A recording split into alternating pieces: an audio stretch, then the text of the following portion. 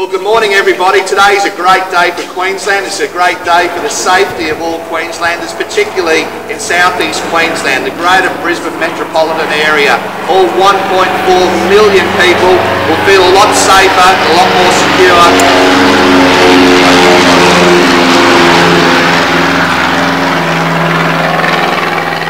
The 1.8 million people who live in the greater East Queensland will certainly be a lot safer in their communities and in their street, knowing now that we have a new police helicopter covering southeast Queensland. This is all part of obviously a strong plan for a brighter future for policing right across Queensland, ensuring that we protect families and protect communities. We also made a commitment at the last election for 2 brand new helicopters, and I'd like to say thank you to Queensland Surf Lifesaving for their partnership here today. It wouldn't have been achieved without the QPS and the Surf Lifesaving working in together. I'd just like to also acknowledge Gavin Bird and obviously Corey Metz, as well as the Commissioner for Police here, and John Brennan and George Hill is here also with us. I see George around here somewhere, over here. And it is as well as the local member Mark, who's here to see what is a very important day. At the last election we made a commitment, obviously $18 billion over 4 years to obviously deliver 2 brand new police helicopters. And obviously this Queensland police helicopter is part of having a new helicopter with the latest technology, with a Top Gun crew, keeping the lives of Queenslanders, families and communities safer like never before. Obviously, the Polair 1 has obviously been tasked to over 5,000 missions so far to date, and I'm sure that this helicopter will certainly deliver on that commitment of even keeping our communities even safer. The type of operations range from everything.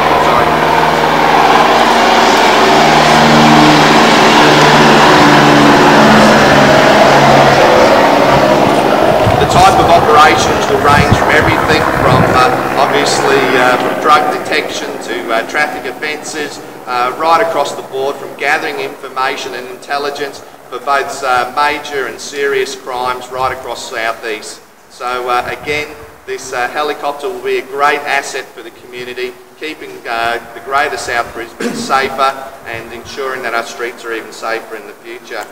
I'd just also like to ensure that and say thank you to Peter Bird, the pilot, and the crew, who certainly will be tasked to ensuring that our skies are safer, but also those communities are safer. So, just in closing, I'd just like to say that this new helicopter has the latest technology with a Top Gun crew that'll keep Queenslanders safer in their communities and on their streets. And it's a great credit to everybody involved. Commissioner, if you'd like to say a few words. No, thanks, Minister, and if I can just acknowledge you, and in particular local member Mark Stewart, and to thank you very, very much on behalf of all of my colleagues in the Queensland Police for giving us such a wonderful platform. The success of Polair 1 down the Gold Coast has resulted in the government's commitment to this second helicopter, and we're really, really grateful that we now have 2 helicopters protecting the greater southeast. And I'm hopeful that maybe I'll be able to twist the government's arm into the future and get a few more across the state. I'd also like to acknowledge Surf Lifesaving Queensland in particular for the wonderful partnership we have in operating these aircraft.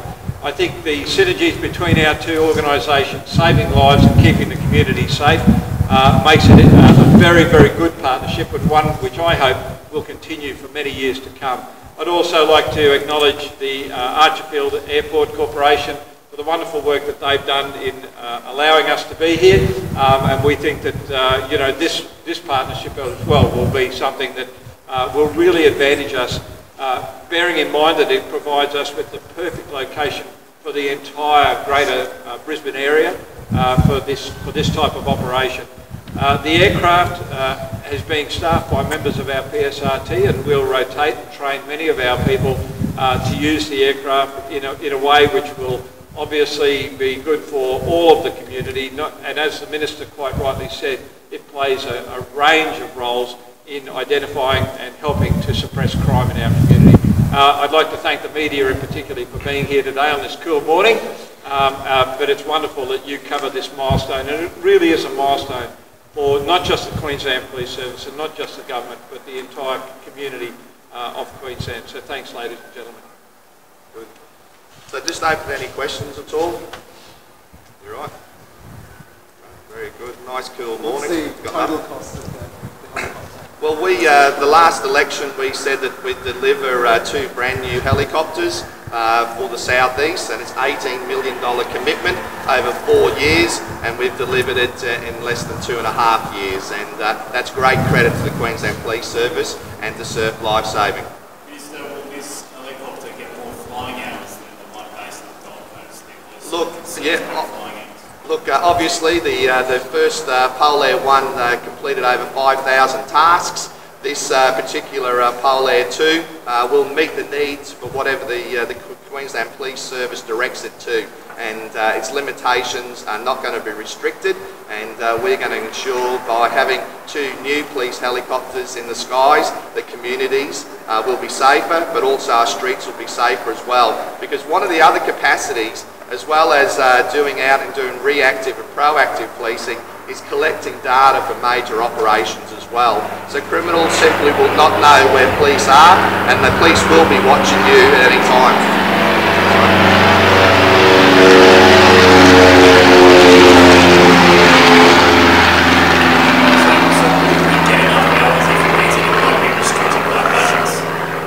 We made an $18 million commitment, and obviously we're delivering on those commitments, and as you just heard the Commissioner, he's more than happy to put up whatever proposals.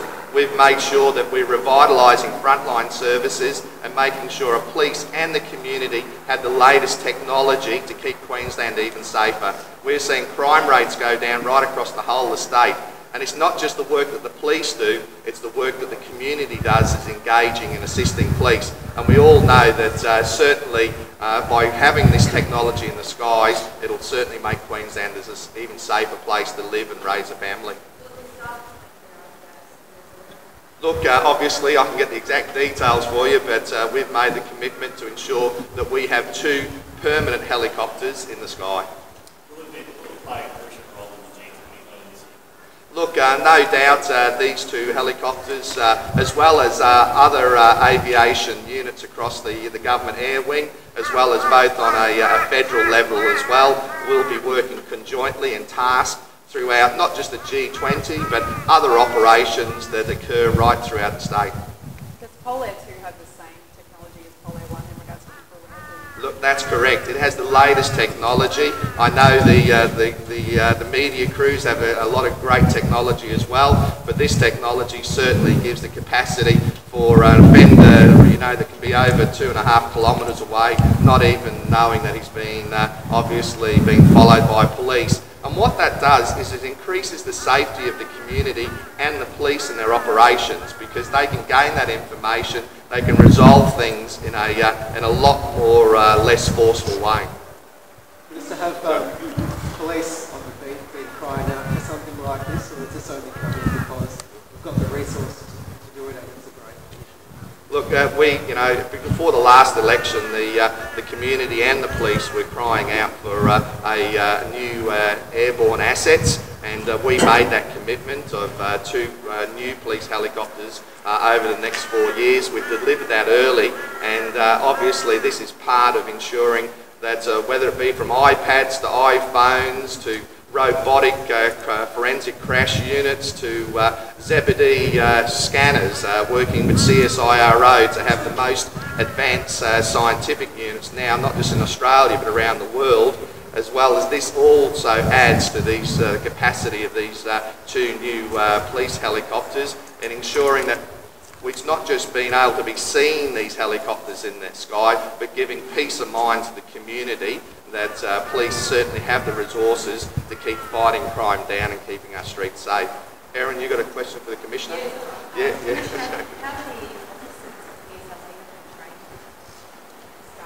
No, thanks, Aaron. As you know, at the Gold Coast we have about 8, and it will be the same here. The only thing different will be initially here in Brisbane, we're going to rotate a lot more officers through. So that'll mean more training time, but we think that ultimately that will be to the benefit of both our officers and the community to have officers trained and available, which is one of the critical issues, to operate in a 24/7 mode. And I want to certainly give confidence to the community. This isn't about budgets, it's about the safety and security of the community.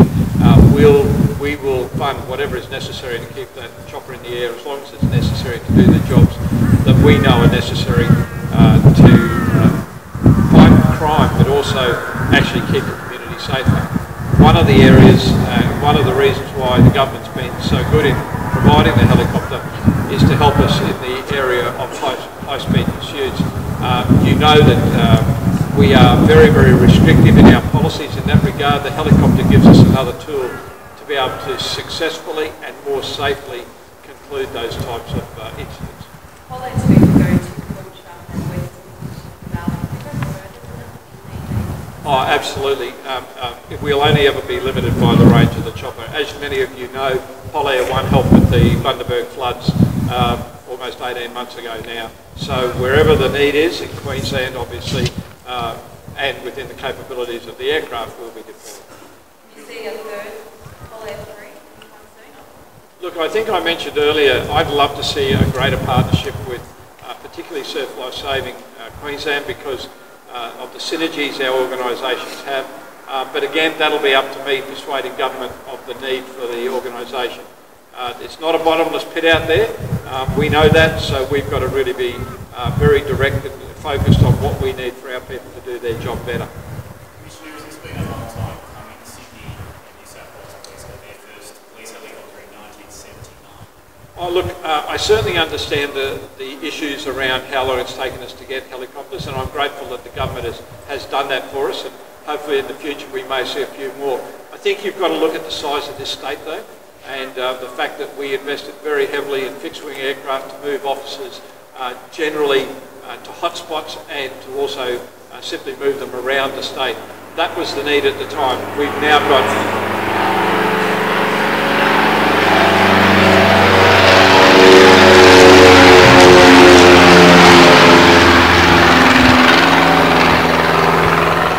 the ability to have the helicopters, and we're, again, as I said, we're very grateful that the government's taken this step. We're very grateful to our partners in Surf Life Saving Queensland. Thank you.